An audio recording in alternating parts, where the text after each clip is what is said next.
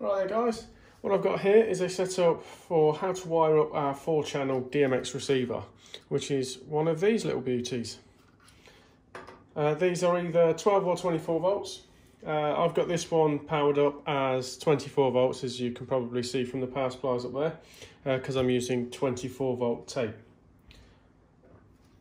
Now, as you can see on here, the input, I'll turn it the right way so you can read it.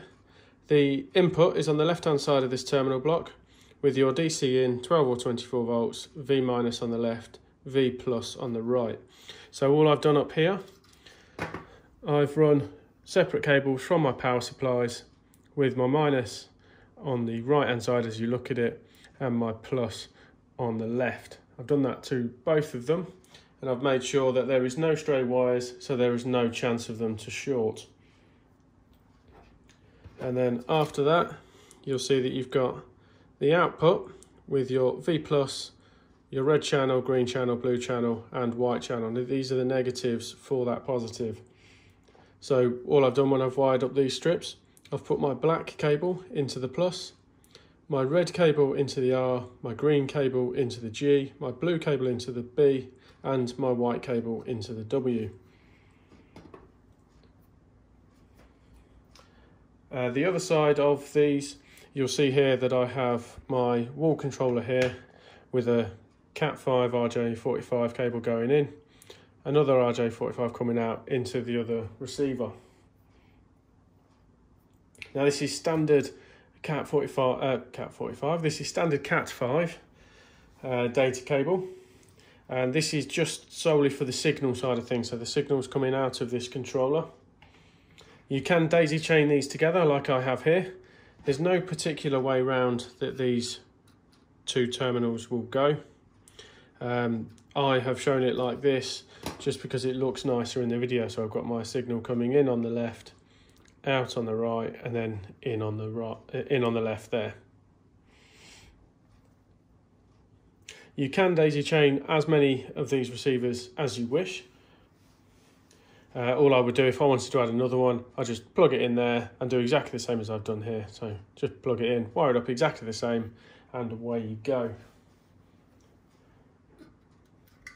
As I say, these RJ45 connectors here, they are not dedicated input and output, they are both. But for, you know, my own, let's call it OCD, I just wanted it nice and presentable for you guys while you're watching this. Now this wall controller, you'll see I also have the black and red DC in cable coming out here. That's just going to a separate 24 volt DC power supply that I couldn't fit in the frame of this video. But I just wanted to let you know that's where that goes.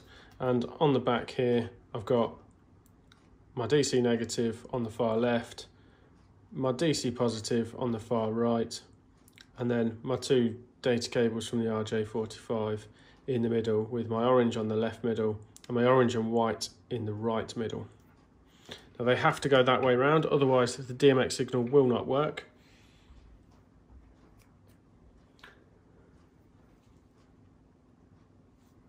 This DMX controller is our white plastic type. We do also have a stainless steel type. I just happen to have this one all like half wired up already, and I just had it to hand, so I thought I would be able to show you that one.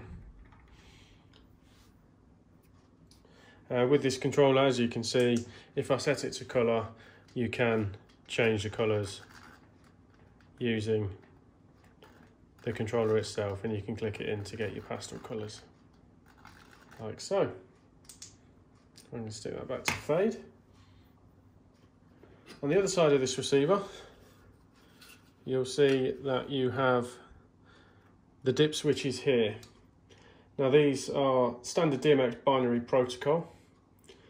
So you'll notice that dip switch 1 is down for channel 1. That's about it. There's not a lot to this controller. Yeah, that's the general appearance. That's how you would wire it up. Just make sure you have your DC in going in there, your RGBW tape going in there, and your DMX signals either in or out on the bottom here.